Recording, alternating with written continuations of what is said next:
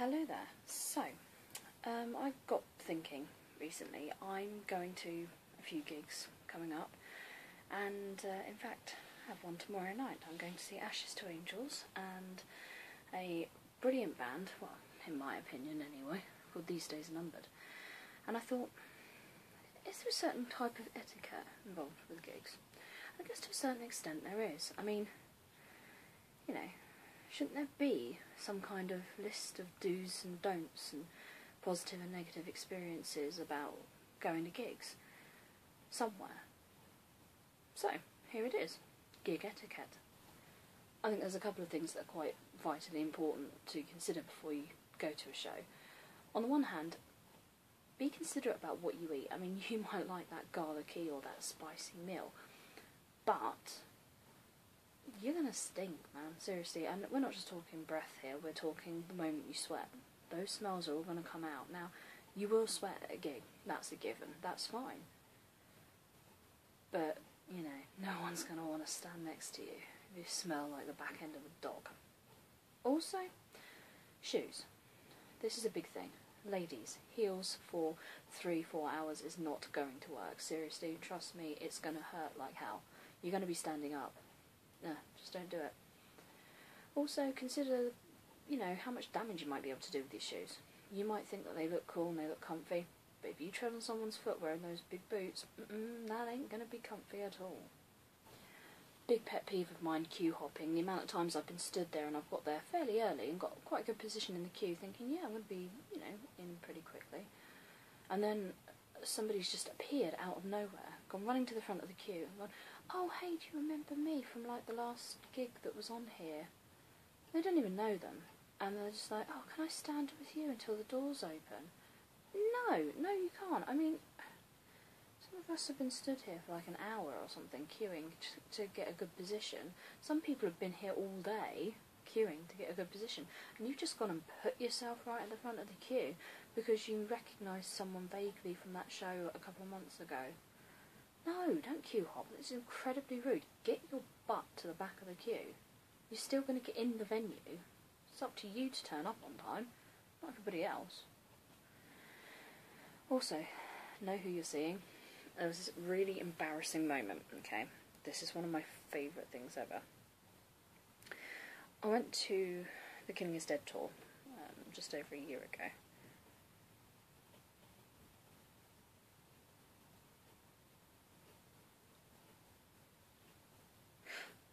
Strange noises.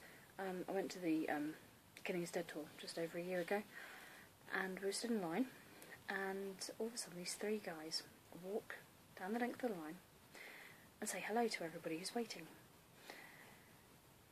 And the girl in front of me goes, oh my god, that was Keir Kemp from Fearless Vampire Killers. But who on earth were the other two guys with them? No idea who they were.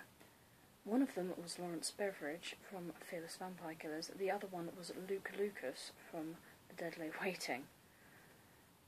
Co-headline tour between Fearless Vampire Killers and The Deadly Waiting, and she did not know who she was going to see.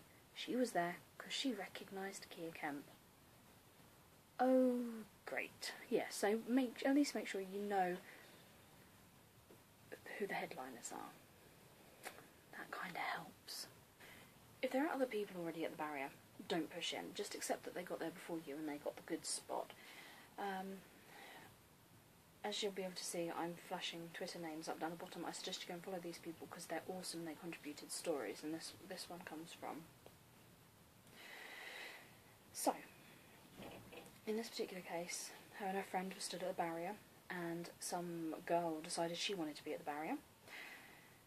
And when they said, rightly, no, you know, they've been queuing for ages and they'd legitimately got their place, and when they said, no, we're not going to let you push in, she tried to set fire to her friend's skirt with a lighter. Mind-blowing, isn't it? Anyway, the other thing is, don't complain. If you're at the barrier and you've waited all day to try and get to the barrier and get that good spot, don't complain if you get a bit squashed. I mean, this is part and parcel of it. It's the risk you take going to the barrier. People are going to surge. If you're uncomfortable with it, don't do it. Just because you think you're getting the best view and the best position, you might be able to reach out and touch your favourite rock star. If you're going to complain about being squashed, If you get claustrophobic, it's not for you. Trust me. If you're tall, don't deliberately obscure somebody's view. You know, don't sort of just think, oh, I want a better view, and walk forward. Consider who you then go and position yourself in front of. And luckily for me, this did happen at the Killing's Dead tour in Andover. To me and somebody I met at the show, and she was even shorter than me, and I'm not the world's tallest person. These two guys put themselves in front of us, and we just went, oh, really, really sorry, but you know, we can't see, and there's nowhere else for us to move to, because it's quite a small venue. And they just went, oh, sorry, yeah, do you want to go in front of us? We can see alright, you know, it was 6 foot something. We were like, oh yeah, we can see alright, do you want to just like go in front of us? And they were really, really nice about it, so that was really, really good. So although initially they'd obscured our view, they were really good about it, and by letting us go in front, we actually got to the front, which was nice. The other thing is sign making, and I've had this at shows as well, but oh my god, yeah, Rosie reminded me of it. If you're going to make a sign, absolutely fine, I mean, we can't stop you from making signs, but don't wave it around the entire time, and consider where you position yourself when you've got your sign, because if you wave it around a lot, you're going to obscure somebody else's view and their enjoyment of the show. It's not good. Okay, this story was a bit shocking, but actually I know what they mean because I've seen this myself as well. Mosh pits happen, part and parcel of any sort of rock or metal show. If you don't like it, move yourself away from the pit, okay? Just get yourself out of that situation. Don't go attacking people in the pit. That's just weird, you know, and trying to get them to stop. That's weird and wrong, and just no. Also, if you're in the pit and someone falls, don't be a complete knob about it. Stop, help them up. You're all there to have fun, and that way everybody can have fun together and keep on rocking, okay? Bit rude, and I've not heard of this because I've never been on the balcony before. So this story kind of made me go, what? Seriously?